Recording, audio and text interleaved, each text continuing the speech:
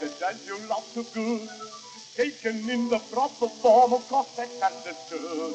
When a tiny baby starts to walk from chair to chair, isn't he delighted when he gets from here to there? And when he walks out into this world of crime, someday he's bound to walk into married life.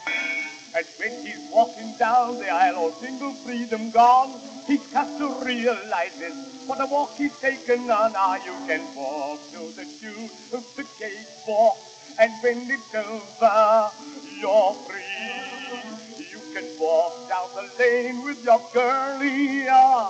Get home in time for tea. If you want to, you can walk where you like when you're single, and never get left in balk. But when you walk to the tune of the wedding march, the darn long walk.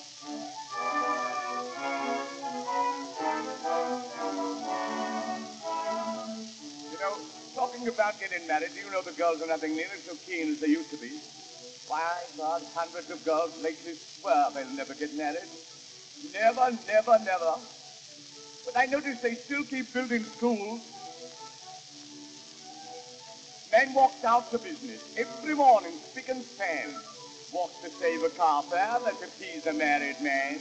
Walks home with his wages, the married man should do. Wife walks out and spends them, and a wife can do it too. But what a walk he puts on, he feels a king. When off to church, he walks to the christening. And think of Daddy's pleasant walking garments, few and light, walking round the bedroom with the baby every night. Oh, Lordy, fancy, shades of last winter. And I think we're going to have a worse this year, you know.